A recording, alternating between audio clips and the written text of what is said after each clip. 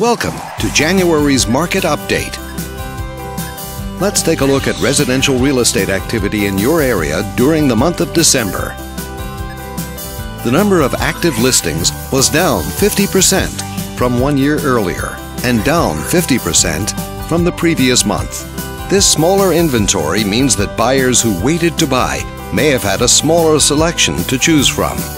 As you can see, the median listing price for the month was just under $1.15 million.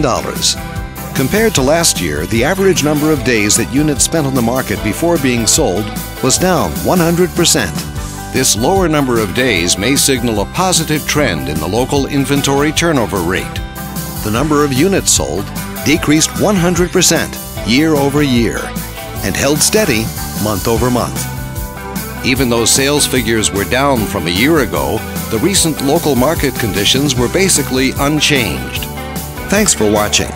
We hope you use this information to make smart, informed decisions in your upcoming real estate transactions. Feel free to contact us for more information or further assistance.